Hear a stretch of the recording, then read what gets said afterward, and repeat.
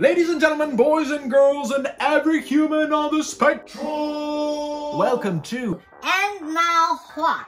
I am Luca Nicora, your host, and today we'll be talking about what is really killing you. Fun! And stay till the end of the video to get some tips on how to improve your life. Less killing is even more fun. But before we get into this fun topic, I'm getting an anxiety attack just thinking about this. Like the video and subscribe to the YouTube channel to tell the algorithm that, yes, this video is fun.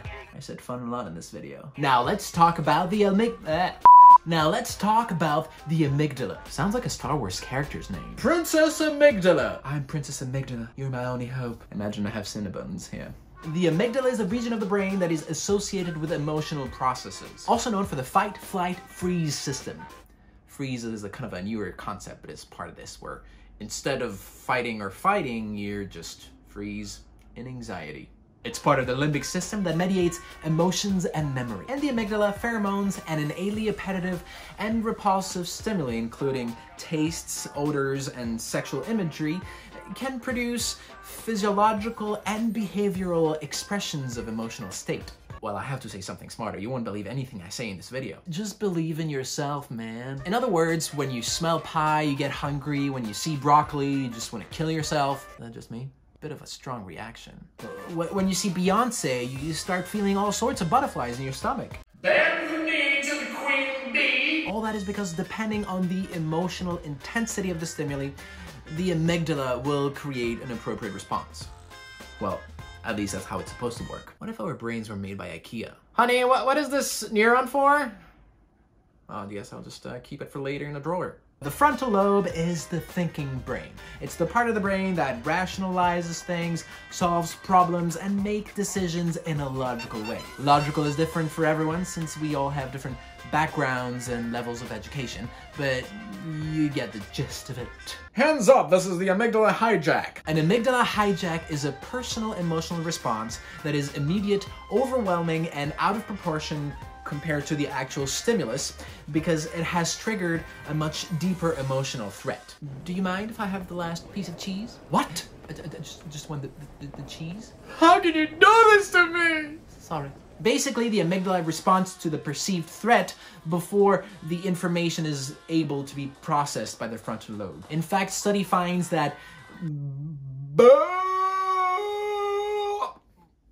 in a way, the amygdala is our own personal risk manager. In fact, study finds that people take much more risks when their amygdala is damaged, which are linked to drinking, gambling, and sexual addictions. Las amygdalas, baby! What happens in las amygdalas stays in las amygdalas. If you want me to talk more about the different parts of the brain and their functions, let me know down in the comments. But if you're already a brain expert, like the video and write Firebeard. Thoughts and feelings have an effect on the body, which is why you want to keep track of that. Sounds basic, but depending on the feeling you have, certain chemicals are released in the brain. For instance, if you feel happiness or gratitude, chemicals like oxytocin will be released, which will make you feel happier, look for connection, fall in love.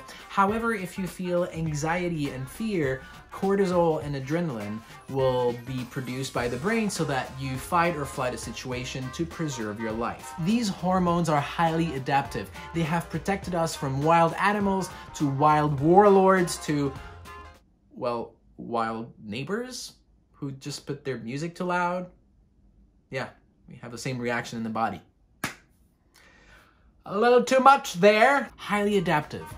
Don't put that on your resume. Before we talk about the tips to deal with anxiety, let's see what causes stress. There are 3 types of stressors. Physical stressors like accidents, traumas, falls, getting bitch slapped and challenged for a duel. Chemical stressors like viruses, bacteria, toxins, blood sugar levels, or hangovers. I'm quite the hangover expert here.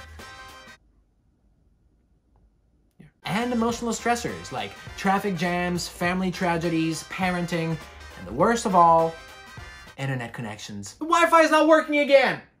goddamn Wi-Fi. The fight or flight mechanism is highly adaptive, and it is what protected us for so many years. However, now it has turned against us. It has become self-destructive. It has become maladaptive. These stressful reactions become habits, patterns, and part of our personality. For instance, complicated political situations. For the last couple of years, we've all been very confused and feeling separated from each other. Watching the news creates a lot of anxiety when you see how horrible the world is out there. Looking at accounts of hot guys and hot girls out there also increases anxiety and self-worth. What about the content you watch and listen to? Like murder podcasts. Okay, these are actually quite fun. Okay, they may be fun, but whenever you go back home, you run to your door to avoid encountering any of your neighbors because you're pretty sure that one of them is Jack the Ripper. Actually, he might be. Steven? And the winner is COVID-19 in the 2020 pandemic. I want to thank everyone, especially those who did not believe in me. Thank you for not wearing masks and not using alcohol to wash your hands. And please don't forget me, because I will not forget you, and I will not be gone this year anytime soon. Thank you. Thank you. Study finds that isolation and loneliness is as bad as smoking. It increases risks of heart attacks by 30%.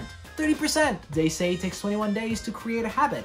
And as you know, it's really hard to undo a habit. So what if you spend over 21 days with a fearful mindset? Thank you, pandemic! Thank you! And now that fear has become the norm, we may not realize it, but we still suffer from its effects. Okay, now I'm feeling very anxious. Okay, I know, I get it. I know that anxiety is not great, so what do I do with it? And now what? Ma che cosa facciamo adesso, cazzo di merda? And now what? What? Since there are 3 types of stressors, there are 3 ways of finding balance. 3 ways? Physical balance. Do some exercise, go for a walk, for a run, go to the gym, go for a swim. Make sure that you get at least 30 minutes of exercise 3 times a week. In fact, exercising activates the frontal lobe, which helps regulating the amygdala hijack. Oh, hijack? Funny. Get yourself a Fitbit to make sure you know how many steps you take every day, and you can even track your sleep with that. Link below if you want to get a discount. Chemical balance. Eating healthy food, vitamins, and enzymes. Make sure you get enough magnesium, zinc, and vitamin B, as well as healthy fat like from avocados or walnuts, which also have vitamin B. Anxiety is linked with low antioxidants in the body, so make sure you eat enough beans, vegetables, fruits. In fact, berries are known to be very good antioxidants, as well as ginger and turmeric. If you want me to make a video about healthy foods, let me know down in the comments. I've done a lot of research on that, so I can definitely provide a lot of ideas. Make sure you like the video and subscribe to the channel and hit that bell to be notified, because very soon I'm going to be releasing another video about how food and mental health is related. Now back to the video. Healthy guts and mental health are strongly connected. Lots of hormones are actually created in the guts. Bad nutrition and anxiety and depression are connected. Emotional balance. Slow breathing indicates to the brain and the body that we are in a safe environment. So if you feel a lot of anxiety, sit down, close your eyes, and for a moment, breathe very deeply. Practicing gratitude will help you focus on all the positive things in your life instead of all the things that you need to fix, which I think a lot about. Gratitude is like a muscle. Ha! Practice your gratitude muscle by expressing it to your loved ones if you can on a daily basis, and every night before you go to sleep, think of 3 things of that day that you're grateful for. Reflect. Spend a little moment in the morning to close your eyes and project yourself in a life in which all your dreams come true, and allow yourself to live in that dream until you feel emotion rising up. Because no matter if that situation is true or not, the positive effect that these emotions have on your body will help you relax and feel happier. Take notes of triggers. Hey trigger, when you feel anxiety, ask yourself what situation, person, or thought may have created that anxiety. And that way, at the end of the day, you can think about that and use mental rehearsals to imagine yourself reacting in a different way and thus changing your patterns. The other thing you can do is avoid certain people, places, or situations to not have to deal with that same anxiety. However, avoiding a situation may not help solve the problem. That's of course if you're not running away from your responsibility as a human person. It's a case-by-case thing, like at the airport. case funny. Look for some therapies that may help you, like EFT or tapping therapy or EMDR. They have shown a lot of positive results. Have playlists of songs that make you happy. In the morning, I usually listen to uplifting songs. In the evening, I have calming down sort of songs, but they make me feel happy and grateful for my life.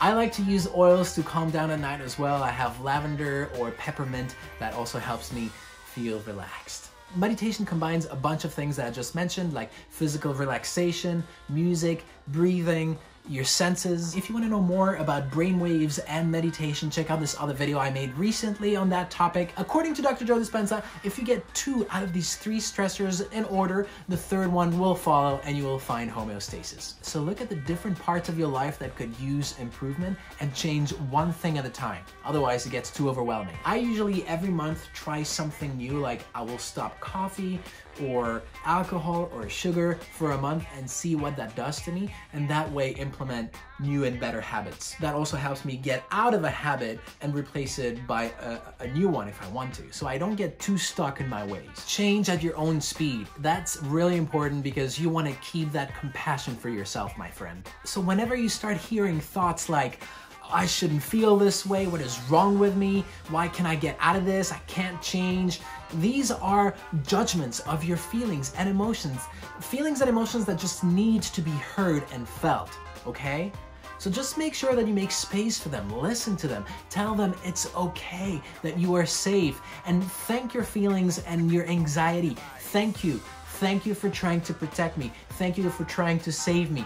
But we are gonna be fine. So now last question, what do you want me to talk about? Let me know down in the comments. I want to make these videos for you guys. I want to build this community to support each other out, and your comments really help. Thank you for watching this video, and if no one has told you today, you matter, I love you, you are a rock star, and you got this. Invest in your future, invest in yourself. See you guys in the next video. Peace! Funny.